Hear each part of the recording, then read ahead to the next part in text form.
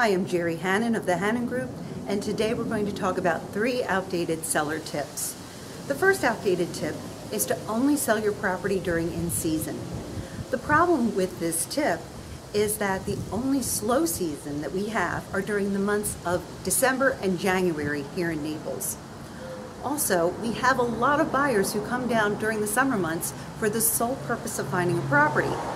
So there's usually less competition and more serious buyers in town, which means that you're probably going to get a better price for your home by not just putting it up for sale during in-season. The second outdated tip is to price your property high so that you have room for negotiation. And the reason that this doesn't work is because you're attracting the wrong buyers during the most active time when your property is on the market. When it's a brand new listing, the first 2 or 3 weeks you're attracting all of the people who have been out there looking for a home and haven't yet found one. And when you're overpriced, they just move on to something else, and then you're forced to, over time, reduce the price of your property to fair market value to finally get a sale.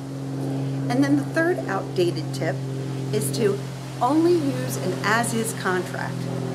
And this is a problem because most as-is contracts give the buyer the right to walk away from a contract for any reason whatsoever during their inspection period.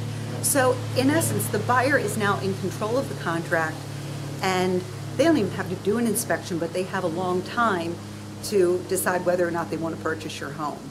You're better off using a regular contract, in my opinion, and negotiating the repairs or monetary credit. So if you're thinking about selling a home, just give us a call. Let's talk about your thoughts, and let's determine when's the best time to put your house on the market.